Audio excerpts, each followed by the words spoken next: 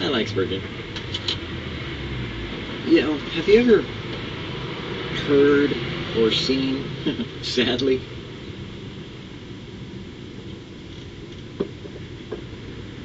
Gentiles? Wait a minute. What do you mean Gentiles? Well, Gentiles. Oh, I don't mean like the difference between a Jew and a Gentile. No, I mean what Jesus called Gentiles, or what Gentiles do. Are you acting and do you do like the Gentiles do? Because you're a Christian, so you're really not a Gentile. But if you act like a Gentile, if you look like a Gentile, then maybe you've become a Gentile and you didn't realize it. Because what did Jesus say a Gentile was? He said Gentiles love to exercise lordship over one another. In other words, they had a system of government that always put someone in charge. But you see, in the beginning, because Jesus was always talking about, it wasn't always so. In the beginning it was like this or that or whatever. And he explains it. So you can go back in Scripture and look it up. But see, Jesus didn't say, I'm going to put you guys in charge and you're going to rule. But he said, if you want to be great in the kingdom of God, learn to be the servant of all. Because his rulership isn't the type of manipulation that we see Gentiles do when they put themselves in charge and tell everyone what to do. Because that's not the way it worked. Jesus said that he was going to cause, maybe in Revelation, a different way of interpreting this word. Because I've heard Chuck Smith say it this way, that you can define it, and if you look it up, I did my own research and I already know what I know, but you'll have to figure it out for yourself. But instead of it being a kingdom, or instead of it being priests and kings in the kingdom, it could be a kingdom of priests. In other words, we're all equal, and there isn't greater and lesser in the kingdom of God, except in the revelation that they feel, or they shine, or they are brightness, but not in the sense of hierarchical authority over someone. In other words, you're not going to walk in the kingdom and, God forbid that you're going to sit there and be, sitting on a throne, and you're going to be ruling over 10 cities, and you're going to make them do what you want them to do. How about you look at it from a different point of view that isn't Gentile related, but might be Christian related, or might be the way Jesus sees things? What if you were serving 10 cities? What if you were the one that was caring for and sharing with and being the servant to 10 cities or 1 city or whatever that Jesus was going to bless them with? What if it isn't about being in charge as much as it is discharging what God has shared in the love of God and the grace and mercy, instead of exercising authority over each other? I don't think that the early church really did what you think it did. I think it was more of a cooperative thing, and that if they didn't all agree and were in one accord, they didn't do it. And when they did, they made mistakes.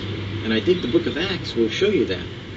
But you see, that's something that you have to find out for yourself with Jesus. Because if you're a Gentile, your very nature is going to be like A-type personality. You're going to want to go out there and win and conquer and stomp on people and take over and be in charge and be the one who, I did it my way, But if Jesus is not going to share his glory with another, and if God is not going to accept any other gods except himself, then you might want to learn, might not be your name, but it might be his name that we want to make famous, and that the infamy would be for you to think that you're going to be something you're not, because you really aren't.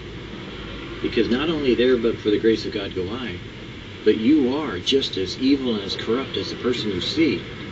Just God doesn't let you see that part on the inside, that he's working to change and make and rearrange so you'll become righteousness. But I don't think that you want to take the authority that you think you got. Because even Jesus said, hey, I give my authority back to God the Father and let him do.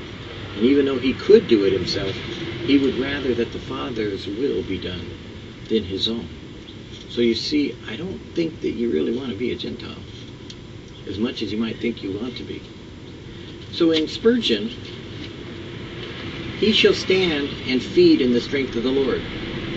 Christ's reign in his church is that of a shepherd king. He has supremacy, but it is the superiority of a wise and tender shepherd over his needy and loving flock. He commands and receives obedience, but it is the willing obedience of the well-cared-for sheep rendered joyfully to their beloved shepherd, whose voice they know so well. They do it because they want to, not because they have to. Jesus has but to ask, not to demand. He rules by the force of love and an energy of goodness. Because they love him, they choose to please him, not because they have to, because they want to. His reign is practical in its character. It is said, he shall stand and feed. The great head of the church is actively engaged in providing for his people. He doesn't tell someone else to do it. He does it. He does not sit down upon a throne in an empty state or hold a scepter without wielding it in government. No, he stands up with his scepter, with his power, with his authority, and he washes his disciples' feet. The expression feed in the original is like an analogous one in the Greek, which means to shepherdize, to care for, to be involved in, to participate with, and to provide for. To do everything expected of a shepherd, to guide, to watch, to preserve, to restore, to tend, as well as to feed, even to carry the young. His reign is continual in its duration. It is said, he shall stand and feed, not he shall feed now and then leave and leave his proposition. In other words, he doesn't just do it, say it, let you go on with it, and takes care of it yourself without himself being the one who does stand and feed in the strength of the Lord, from Micah. His eyes never slumber, and his hands never rest. His heart never ceases to beat with love, and his shoulders are never weary of carrying his people's burdens. For he said, come unto me, all you, not I will give you the authority to go out and do in my name. Because he warned that those that would do marvelous things and works in his name, without him, he would say, depart from me, I never knew you. Though they had the ability, did they have the reality of him telling them to do what they did? His reign is effectually powerful in its action. He shall feed in the strength of Jehovah. Wherever Christ is, there is God. Whatever Christ does is the act of the Most High. Oh, it is a joyful truth to consider that he who stands today representing the interests of his people is very God, of very God, and to whom every knee shall bow. Happy are we who belong to such a shepherd, whose humanity communes with us and whose divinity protects us. Let us worship and bow down before him as the people of his pasture, and let us not be as the Gentiles do, to exercise lordship over one another, but rather let us prefer one another over ourselves, that we might lift them up, even as he preferred his Father's will and lifts us up to his Father. Can we not be like Jesus and become more like the Son of God than pretend to be like man and the Son of men? I would rather be the Son of Man and the Son of God, and serve one another in love, and choose to obey, not because he told us to, but because he asks us to.